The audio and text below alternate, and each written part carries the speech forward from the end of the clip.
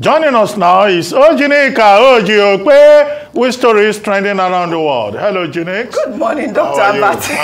Yeah, you're just cracking up from inside. TGIF, happy Friday, and his face is so serious. Good morning, Ayo. How are you this morning? I'm very well. And you're a picture of TGIF, I have to say. Oh, thank you. Good morning, Rufai. How are you this morning? I'm Ukwani, as usual. We had someone from Delta State earlier. Yes, no? He did very well. You know we are... We Delta people, yes, we Delta people.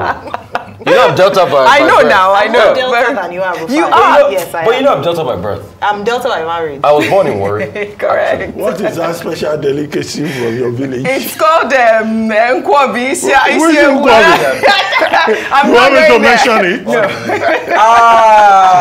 Don't loud it. You guys seem to Don't loud a it. special dose of Dr. Abati, don't loud it. Why do you have to loud everything about Ukwani? Don't loud it. You can. I take pride in my country. So you take pride in louding everything everything about After all, there are Ukwani. many places that it is legal. Okay. Well, To scream out loud? Well, all right. Okay. Good morning to you, viewers. Here are some of the stories that are trending across the globe. In the United Kingdom, the Parliamentary Committee on Thursday found that former Prime Minister Boris Johnson deliberately misled lawmakers over breaches of his own COVID-19 lockdown rules in a devastating and unprecedented report that lambasts Johnson's conduct after the Partygate scandal, which revealed that illegal gatherings took place at Downing Street. The committee's report amounts to a historic admonishment of a former prime minister who lied to Parliament that rules were followed at all times. In Sudan, Governor Khamis Abubakar from the country's Darfur region was assassinated on Wednesday, just hours after accusing the paramilitary Rapid Support Forces of committing genocide. The conflict that erupted 2 months ago between the RSF and the army has inflamed ethnic tensions in Darfur. Abubakar was the most senior official known to have been killed since the conflict began in April. Video footage circulating on social media appears to show a group of armed men wearing RSF uniforms detaining the governor, but the RSF blamed outlaws for his death. In Nigeria, scores of fighters of the Islamic State, West African province, were reportedly killed in military airstrikes on Wednesday. A factory used in making vehicle-borne improvised explosive devices in the Tumbun area near Lake Chad was also destroyed in the air raid. The strikes were said to have been coordinated by the Northeast Joint Task Force component of Operation Hadinkai of the Nigerian Air Force. Finally, under entertainment, the Guinness World Records announced on Thursday that its post certifying Hilda Bassi as the world's record holder for the longest cooking marathon has become its best performing tweet of all time. The organization said the tweet reached nearly 25 million news feeds worldwide. On June 13th, Hilda Bassi became the record holder for the longest cooking marathon by an individual, weeks after the chef completed her 4-day cooking stint. The 26-year-old chef achieved the feat with 93 hours and 11 minutes.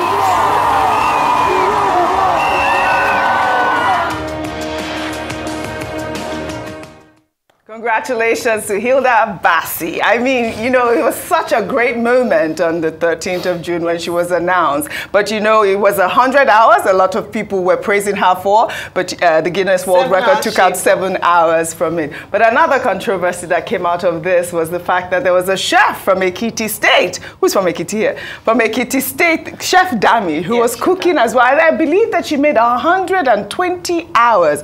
Unfortunately, like you said, Ayo, she did not not submit her Guinness World Record says she didn't submit application. an application. Yeah. So, and I think she's come out to say that she just wanted to do it to show that it was possible. Yes. And it was an inspirational attempt. Yes. And there are a few things around her even staying the course, and you just meant to have 1 minute break in an hour. I mean, 5 minutes break in an hour, but she was just on her own terms. There were some videos she was dancing buga, and she was resting and all of that. But she did well. Congratulations, to her. And she should try again. I believe she got some backlash because some people were saying, wait for Hilda to get her record first before you attempt to try out. But on Sunday, Hilda also praised her for her attempt. That was beautiful. This is the Nigerian spirit. Congratulations congrats to both women and, Hilda. This cooking competition has become now a national pastime. In Ibadan, there is a gentleman called Temitope Adebayo. Yes. He says he will cook for 140 hours. 140. So passing. There is a treasure Abraham who says she too will break record. Yes. That she will cook more than Hidabasi. Absolutely. The whole of Nigeria is becoming a kitchen. Yes. Everybody is beginning to cook. So I reviewed all the things. I said, okay, what are we doing here? Maybe if you know how to cook, I will come and cheer you up. Unfortunately, there's no money involved. If there was money, I would have done it. Well, so I'm not interested. I was wondering whether money was involved. No. But in Federal University of Technology, OjyOkpe, the same place where you had Damilola Adeparusi, that's the name of Chef Dami. There is one man now who says he's a lecturer in the university. He's going to teach for 100 hours non-stop.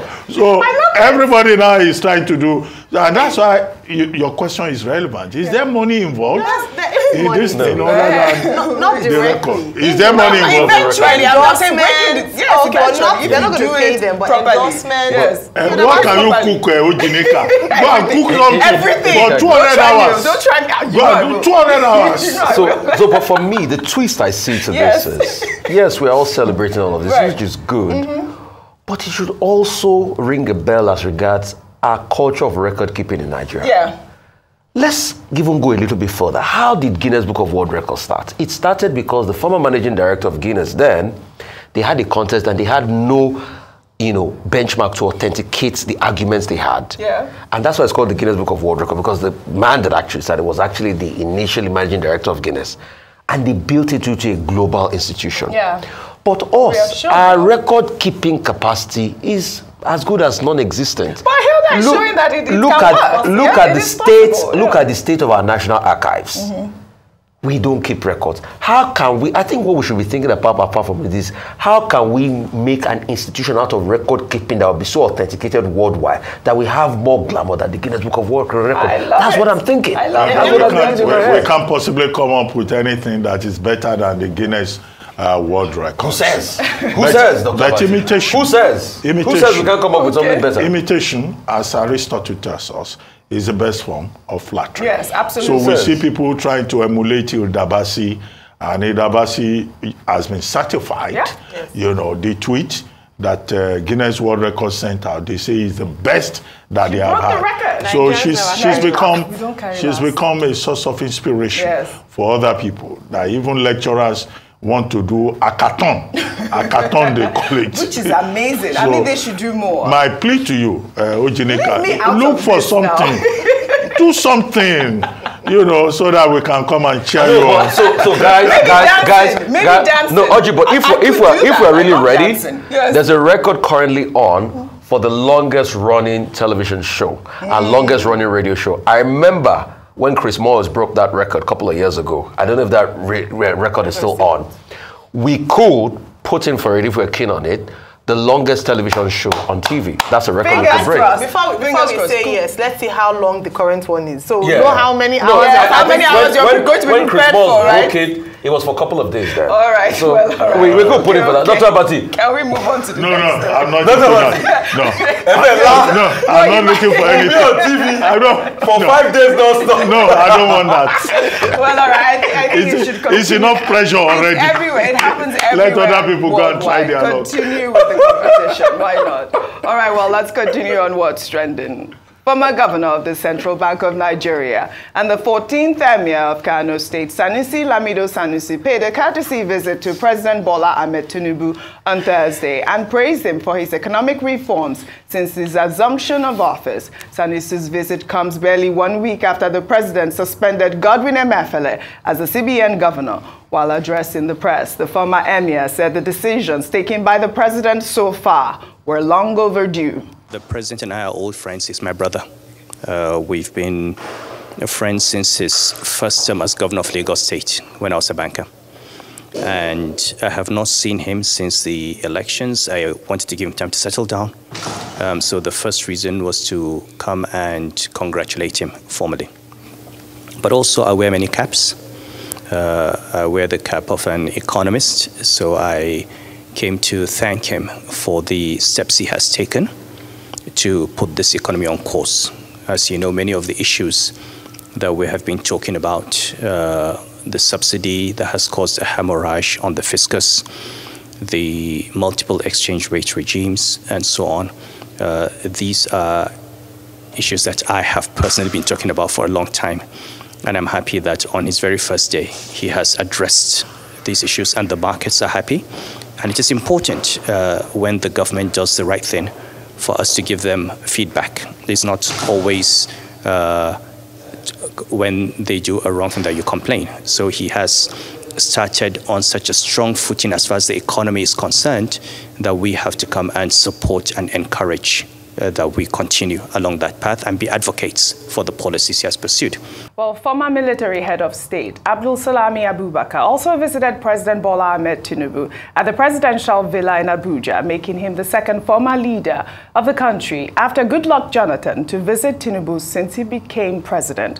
Well, some Nigerians have shared their thoughts on Twitter regarding the visits. Let's take some tweets. This is from Zakpata, who wrote, "I like the good gesture. The president went to receive Abdulsalami as soon as he elated, and both walked into the villa.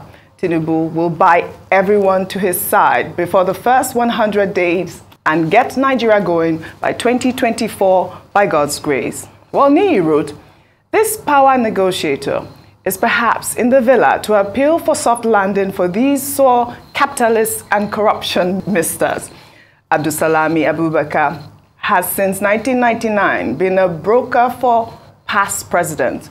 Of what value is that to the masses? Tinubu should remain focused and undeterred." Also, Dr. Abati, you know that the emir's visit caused a lot of uproar on social media as well, because, you know, obviously he was the past CBN governor and the current CBN governor was suspended and he's currently under detention. A lot of people are saying, you know, I mean, he did try to reform a lot of policies at the time, and you can see that his support is there, but they're asking, what is he doing there at this time? Okay, I'll make the comments brief. There's a gentleman, Niyi show you about that you quoted, yes, who said General Abdulsalami Abubakar has always been pleading for past presidents. No, that's not the importance of General Abdulsalami Abubakar. His importance is that he was the head of state, the last military head of state who midwifed the transition to civilian rule and handed over to a civilian government in 1999. His significance also lies in the fact that he's the chair, leader, founder of the National Peace Committee. And every election cycle since that 1999, he has been in the forefront of ensuring that political gladiators in Nigeria sign peace accords and commit to peace. So he's not a negotiator for past presidents. But these younger people, of course, they don't know the history of their own country. General Abdulsalami Abubakar was 81 this very week. And it's good to see him still looking good at 81. He has visited the president-elect. President Jonathan has also visited. President Jonathan is head of mission, mediation mission for the crisis in Mali. And we were told that he went there to brief the president, as is the tradition. And, you know, the question now is, who will be next? Are we likely to see, you know, General Gawan also visiting him? Are we likely to see also President Olusegun Obasanjo visiting him?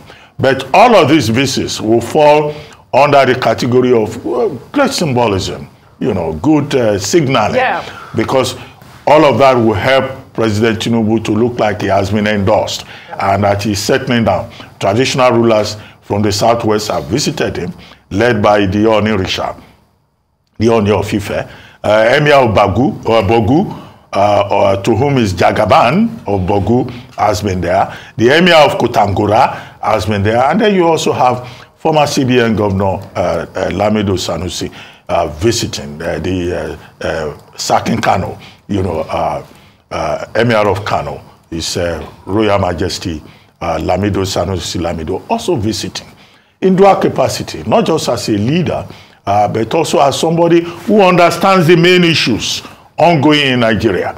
He was there, dealing with monetary policies. He understands the issues about fuel subsidy. Yes. And Nigerians will recall that he, as CBN Governor, under President Jonathan, had to deal with some of these issues. And some of the recommendations he made at the time are some of the things that the current president is following. So nobody should be surprised about all of that. So more people will visit, of course. But the greater concern will be, who are those ones that are not visited? Will President Obasanjo visit? Would Mr. Peter Obi visit? Would Atiku Abubakar visit? Those are the questions flying in the air. So who is violent here? Well, all right. Well, because we don't have time, we'll take another story. The House of Representatives has rejected a motion to declare a state of emergency on factors causing young Nigerians to relocate abroad. The motion, titled Need to Declare Immigration of Young Nigerians Abroad, also known as Japa Syndrome, a national emergency, was sponsored by Philip Agbese, a lawmaker from Benue State, who said the growing statistics of young Nigerians relocating abroad portends a grave danger for the nation in many ways, ranging from economic to intellectual and social aspects. I strongly believe that in the days ahead, Parliament will have to revisit. If we don't talk about it, one day we'll wake up, we'll discover that the best doctors are no longer in this country. We'll discover that the best nurses are no longer here. We'll discover that we no longer have people to build roads and bridges for us in this country. Because these are the very people that are leaving. Our IT experts are leaving. People who are very good in the banking sector are leaving. So there is something fundamentally wrong. And I believe that is what Parliament should be interested. Well, we do know that there is an emergency on Japa syndrome, but why wouldn't Nigerians want to Japa? The lawmakers are saying, some lawmakers are saying, I mean, you guys should provide an enabling environment for these young Nigerians to remain here. But this is all coming as Aminat Yusuf, a law student of the Lagos State University in Ojo, achieved the best graduating student status with a cumulative grade point average of 5.0 in the university's 40-year history. Ahead of its 26th convocation ceremony, the university announced a reward of 500,000 naira cash to be awarded to the student. I mean, 500,000 naira. A lot of people are saying that. Is it? Well, what's the problem for the winner of Big Brother? I know that's where you were going. You see, the truth that's the issue. The truth is that's the kind of importance we place on education in our society. Somebody that got 5.0. that can be very useful to this country. But if it's entertainment, we all jump on. I'm not saying entertainment is not good, but also we want corporate sector out there to look at people like this. But I think that bill has to be revisited. I get the argument, but I think Philip Agbese didn't phrase it properly. And let me put like a context about it. He didn't phrase it properly. So it's not just Japa. I think what he should have said is the loss of intellectual capacity in our corporate sector that leads to the doomed prospect of our country, which is not just about the youth jackmine. We forget that this is the second wave. The first wave was what we call Andrews then, based on Veno Mario Gary's song that she released from Tabansi Records in the 80s. Andrew, low lift out, no, Nigeria will survive. That first wave came when the economy started to plummet a lot after the recession of the 83s that led to the ouster of Shagari and Co. and all of that. Do you know that the intellectual stock we lost in our universities and our corporate sector, we've not been able to replace them? Now, because the economy is not doing well, this is another blight on us. And we felt the impacts. When we had the Naira incident, internet banking transactions were not going because most of those people are jackpot and most IT department of bank had gone away. That's it. So we are having that downtime. And this is a bill to be able to say, okay, let us talk about the problems initially, create an enabling environment to be able to keep this our intellectual health. Because you see, most of the people that are jackpine, they are not just university leavers. They are people that have worked 5-10 years, gained industry. That most of these Nigerian companies, Oji, have spent their money to train, but they are taking the experiences out there to Canada to develop other economies. So that's why it needs to be revisited, then it needs to be rephrased properly. Then we know that it's a national emergency. We are losing skills by the day, Oji. Absolutely. Getting a developer in the tech sector to even service the banking sector is problematic now as we speak. Well, all right. Well, congratulations to Aminat as well. 5.0 GPA is completely amazing. That's a record. Excellent. Well, we'll take our final story. The Lagos State Governor, Babajide Sanwo-Olu, on Wednesday attended the 60th birthday celebration of his predecessor, Akinwumi Ambode. Ambode was the governor of Lagos State from 2015 to 2019 and was the first governor of the state to serve just one term in office since the return of democracy in 1999. Sanwo-Olu took to social media to celebrate Ambode while hailing his positive and significant impact in some sectors during his tenure, to the surprise of many, because in 2018, Ambode spoke against the governorship ambition of Sanwo-Olu ahead of the primary election of the All Progressives Congress in Lagos. Well, at the private ceremony to host the former Lagos State Governor, Sanwo-Olu gave a reassuring toast. And so we want to toast to a fine gentleman, to a Nigerian and to a Lagosian that means so many things to all of us here. To my brother, my friends, my predecessor, Mr. Akinwumi Ambode, on his 60th birthday. Hip, hip, hip. Hooray! Hip, hip, hip. Hooray! Hip, hip, hip. Hooray! Well, congratulations to Ambode. I mean, this was amazing. That was Steve Ayorinde, actually one of our, my co-anchor on the Sunday morning show. Well, congratulations. I thought this was amazing for Governor Sanwo-Olu to have done. It showed great leadership, great courage. I mean, sends the right signal really quickly. Absolutely. First of all, happy birthday to the former governor of Lagos State. And I hope that this new picture would take away the memories of that famous or infamous press conference held by former Governor Ambode during the campaigns. I hope it's also a sign that the APC is putting their, getting their house together and also emulating the president, because that's what he's doing currently in terms of extending the hand of friendship, olive branches, bringing people together. But ultimately, what we hope that this side would do is for the benefit of the people. At the end of the day, it's not just about the showings. It's hoping that it would help us. Well, very well said, Ayo. I'll try to do this in 30 seconds. Congratulations to former Governor Ambode, ex-Federal Government College, Warri, former University of Lagos graduate in accounting, who were Humphrey Fellow in accounting, former council treasurer in Mushin, former auditor general, former accountant general, governor of Lagos State,